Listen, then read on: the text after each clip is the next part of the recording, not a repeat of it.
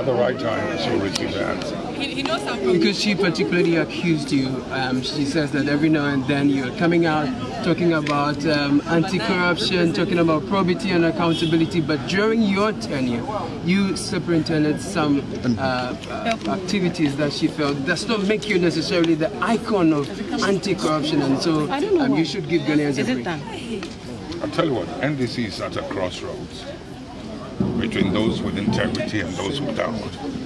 Those who lack it feel threatened by those of us who have the influence of integrity. And that's what's frightening.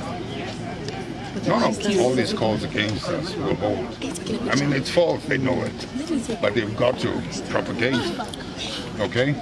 You can come to my office for better. Sure, we'll do that.